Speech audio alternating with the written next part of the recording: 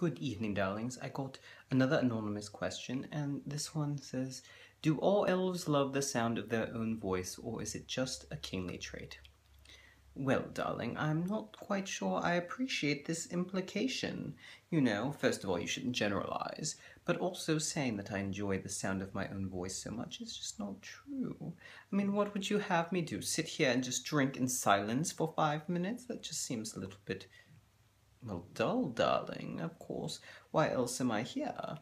It's to talk, and you know, I do go on sometimes, but I just, you know, the drink makes me talk a little bit. That's all it is, darling. Nothing more, nothing more. So, no, it's not a trait that elves are particularly prone to, although there are some that would disagree.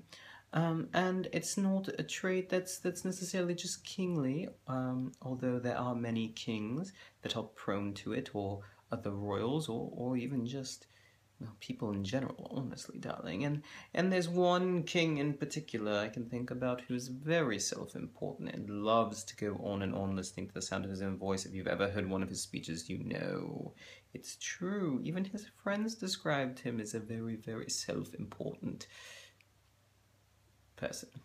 I won't go into more, darling. We all know who it is, anyhow. So no, I don't think it's a particularly elven trait, although we do have a lot of information to share, and so to some mortals it seems like we do enjoy talking, but really it's about sharing our wisdom. As for kingly, well, you know, if you have a lot of power, you have people that are forced to listen to you, so you can sort of develop that, or if you already are prone, well, then there's nothing to stop you, is there, darlings?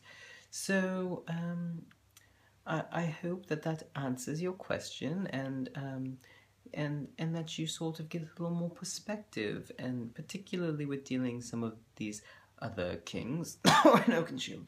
No, my dear, I've never done that in my life, coughing. That's just so terrible. You know, with some of these others, you know, it just, you have to just live and let live, I suppose. There's not much of another option. So thank you for your question, darling, and have a pleasant evening.